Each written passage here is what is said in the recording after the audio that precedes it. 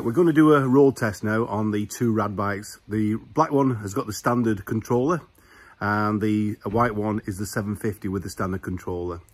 The power upgrade has now arrived from the Bolton e-bikes, which I'm going to install. But before I do that, I'm going to straight test. Now, there is a way of tricking the 250 into be able to use the throttle as if you would on the 750, even though it cuts out at 5 miles an hour.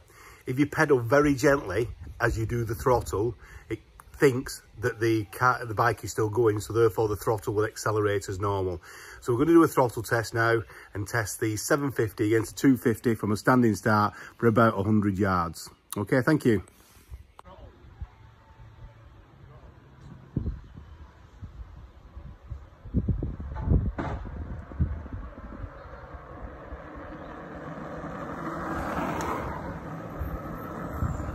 Turn it off till you get to the minute.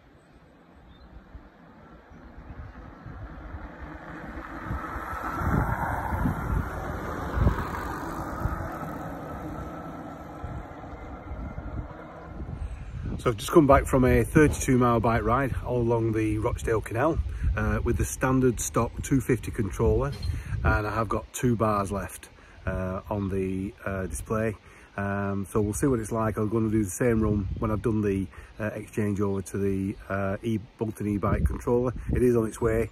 I've had notification from the postal service that it's now landed in the UK, so hopefully it'll be with me quite soon. Thank you.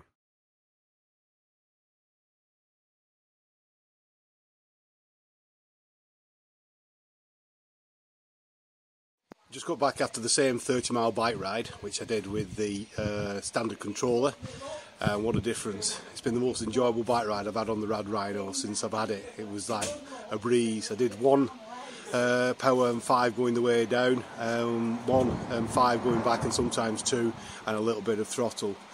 Power wise, when I got back from the RadRhino with the standard controller, I had approximately 1 to 2 bars, and I've got back on this. This only has 4 bars. It said 53 volts when it originally started. It now has 2 bars and 44 volts left. And I did use a lot more throttle when I was on the way back because it's that much fun. This is just the side-by-side of the 2 bikes now. Exactly the same test as I did earlier, but with the controller on, so you can see the increase in performance against the stock 750.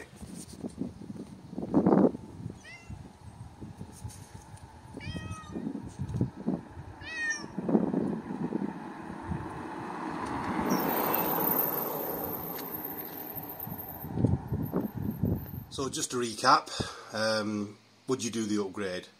If you had the 250 watt motor, yes, definitely. It's a different bike altogether with the upgraded controller, and I would highly recommend it. If you had the 750 over in the UK, I'd probably be quite happy with that. I think it all depends on your level of fitness. If you have these controller upgrade, literally you don't have to be that fit. I mean, it would literally take you anywhere you want to go with the minimum of effort.